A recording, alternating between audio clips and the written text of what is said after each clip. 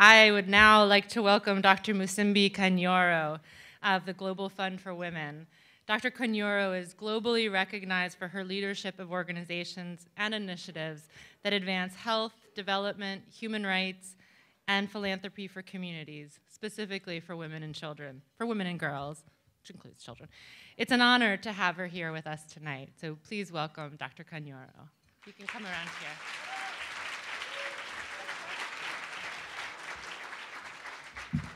Thank you so much. Thank you very much. I hope you are enjoying your dinner as I did mine. Bon appetit. Good. Oh. See what happens when you have enjoyed a good dinner? So I am really very, very delighted that you welcomed me to be with you this evening. I am a recovering news addict. Recovering because I have now to realize that there's a lot of false news, so I should be much more selective. When I was growing up in Kenya, which is my home country, part of what we were trained for leadership was that you do need to keep in touch with news, but not one channel. You have to listen to many different types of news so that you can actually make up your mind what is happening in the world. And I don't know if there's a difference today. So I have been asked to speak about why gender lens is important in reporting. And my objective tonight is that at the end of my few minutes, that I would be able to convince you to join me in actually believing and committing yourself to gender lens reporting, because it's very important. Just believe me, it's very important.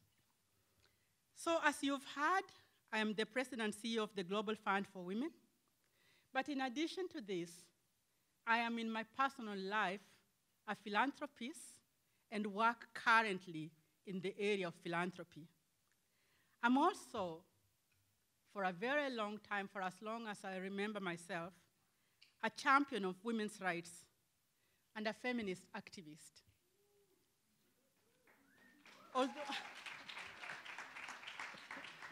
Although I have not planned to make all of you feminist activists, I have to tell you that I have the aspirations.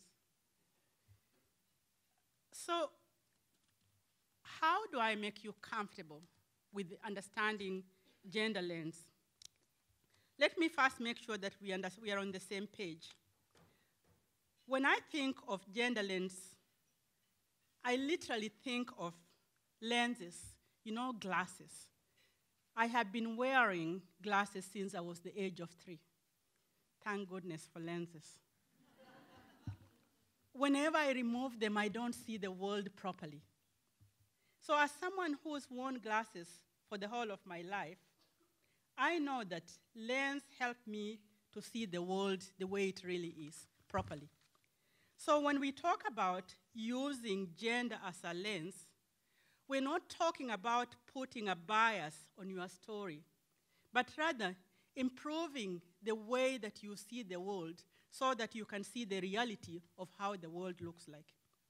It's about understanding that men and women are impacted differently by anything, by poverty, by war, by anything. And we have data, we have research that shows that there is different impact between men and women. And so we are saying in any kind of reporting, any kind of news, we need to ask the right questions. How are men impacted? How are women impacted? How are children, boys and girls impacted? And be able to take note and utilize the information that we have learned. So how do I know that media coverage today could do better using gender lens? First, I know just by the coverage all around me. Just by picking any paper in the morning or turning on the TV helps me to understand how much more we need to do in this area. we have not arrived there yet. And being a world traveler, I have been a world traveler for the 30 years that I have worked internationally in many, many different countries. There are places where media coverage is frankly sinful in the way that it treats women and children, extremely sinful, because they are not treated as people at all if they are at all noticed. Secondly, there's hard evidence from many sources. I'm part of a project called Global Media Monitoring Project, which is led by a Canadian-based social justice group, the World Association for Christian Communication. In its most recent report, they looked at media coverage in 15 countries undergoing conflict, including the Congo, Guatemala, Afghanistan, etc. Their analysis included 867 stories on peace and security published in 83 major media outlets and reported by 347 different journalists who have nothing in common with each other. Here are some of the key findings. Women are barely present in peace and security news produced in transnational and conflict countries. They constituted for the study period only 13% of the persons seen, interviewed, or spoken about. 20% of the women were portrayed, in 20% of the reporting, women were portrayed as victims, in contrast, say, to 7% of men. And this means they are seen as powerless to solving their own problems or even to understanding what is going on around them. The gender of the reporter in this study made a lot of difference.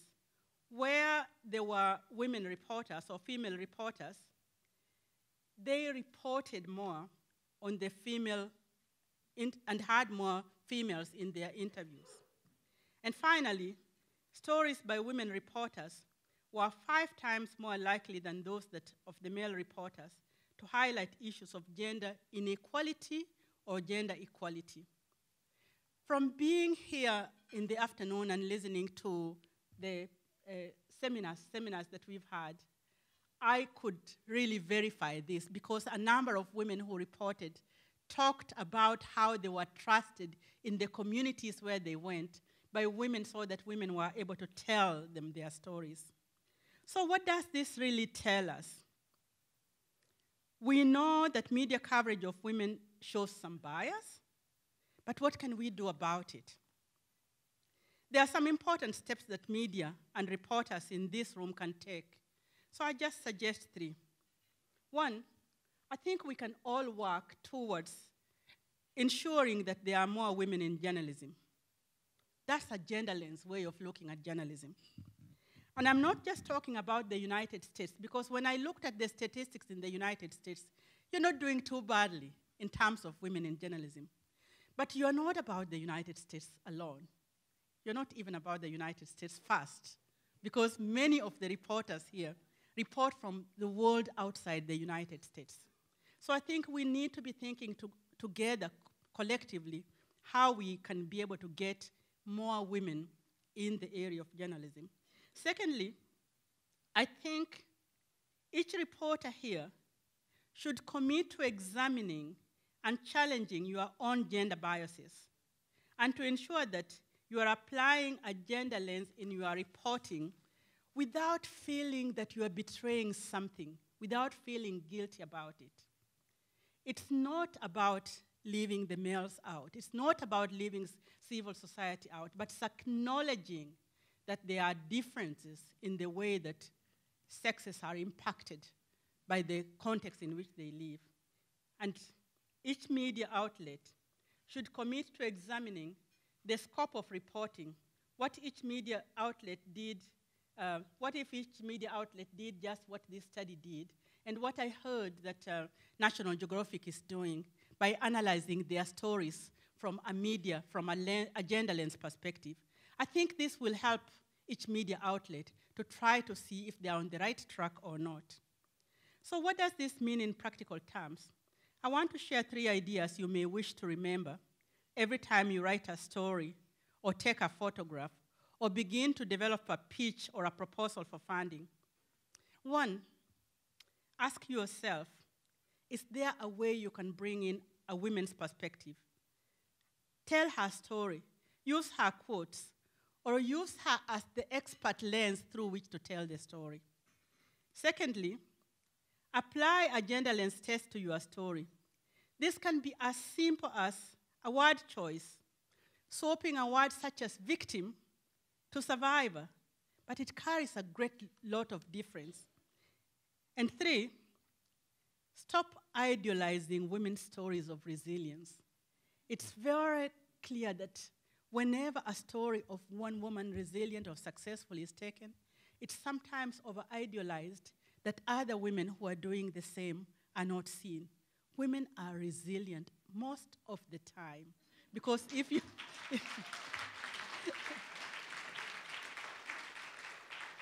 So again, if every media person took all of these steps, we would begin to see coverage that is more fair and accurate. I told you at the beginning that I was not trying to make you feminists, all feminist activists. That was fake news. So, at the Global Fund for Women where I work, we are firmly committed to being just that, really feminist activists. And I must make some of you feminist activists. So what do we do at the Global Fund for Women? First, we believe in a vision that every woman and girl is strong, safe, powerful, and no exceptions. So how do we work towards that vision? What does it take?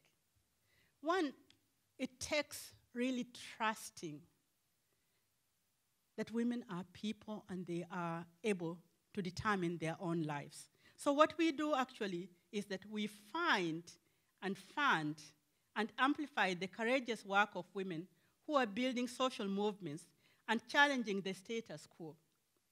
We have invested in more than 500 grassroots women's groups in 175 countries. We are in philanthropy, and we have found that when you give money in a neutral way, when you give it, in quotes, in a neutral way, to either refugees or to a health thing or to reduce poverty, you are not effective in responding to the actual needs to those communities in need. We found that out, that you really have to go beyond just giving it. I'll give it in a neutral way, and then everybody will just benefit by what drops in their hands.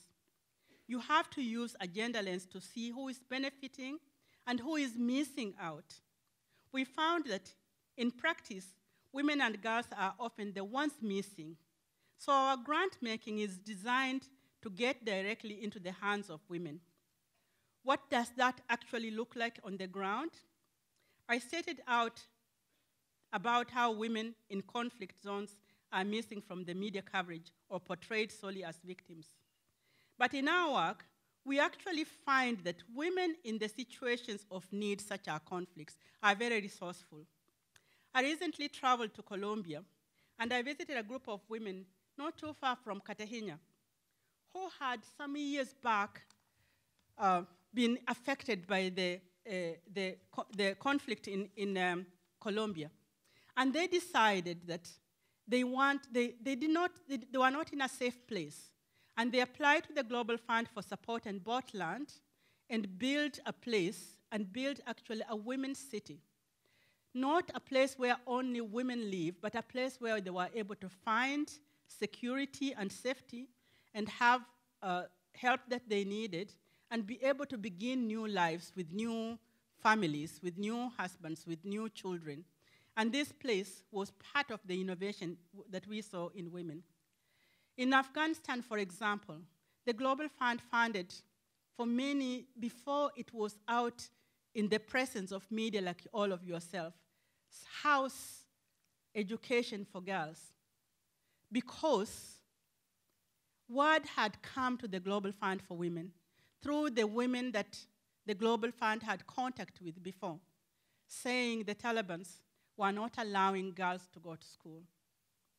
And so we were able to do that for a long time. Now, so our grant making is a grant making that builds trust first when things are well. Because once you build that trust, by making sure that the people that you are relating to know you, there is no higher investment that you can make in a people than building their trust. Because when trouble comes, when there is conflicts, when there are floods, when there are refugees, you continually get information and you get the right information. And so very often, we are always attached and ready to receive information in places of disaster and in places of conflict because we have our eyes on the ground. Another area that was very important for us is that the Global Fund began already 3 decades ago to understand that people with different sexualities in different contexts are treated badly. And so we invested in the funding of LGBTQI before we got the kind of freedoms that we have today, long enough. And believe me, in every country that you can think of, we do have information about what is happening to LGBTQI because we trust them and they trust us. It's the kind of grant making that we do. It's the kind of grant making that we do that biases people. One, I would like to conclude by saying where I get dissatisfied with media. I get dissatisfied with media because of the copycat behavior. Why is it that today, when we think about the refugee situation, we each copycat the Syrian refugee, and then we copycat the effect in Europe? At the Global Fund, we have focused what is happening to the refugees who stay in Middle East. And if you want the story for us, we would say we want to lift up what is happening with refugees who are in Turkey, who are in Jordan, who are in Lebanon, who are in the places that is neighboring. Because if you compare the number of refugees who come to Europe and those who stay in the Middle Eastern countries, you will see the imbalance. But media copycats that refugees have come to Europe, therefore Europe is threatened, therefore America is threatened, and that's what gets covered. I think that is not justice. The second aspect of it, coming from Kenya myself, it's incredible how I hear now about refugee camps. I come from a country that has had refugee camps for years. Believe me, I never had anybody cry as hard about refugee camps in my own country, except when they don't like what they see that is happening. So these are things that you can use gender lens or you can use other lenses for justice. So I want to conclude by acknowledging the efforts that are being made by the Pulitzer Center and to thank you for the leadership that you are providing in creating a new way of actually reporting. I have been impressed by what I've heard from the people on panels. I've been impressed by what I learned about this center in preparing to come here. And I've been impressed by the kind of scholarships and the new formation of the journalists that you are making into the future. And global journalism will change. The Irish journalist Margaret Gallagher once said, "Media are both powerful institutional and powerful defining mechanisms and are fundamental to the way in which women's status and gender inequalities are reflected, understood, and potentially engaged." I couldn't agree more. But I know if we are careful and really can wear the gender lens glasses, we will make the world better. Thank you.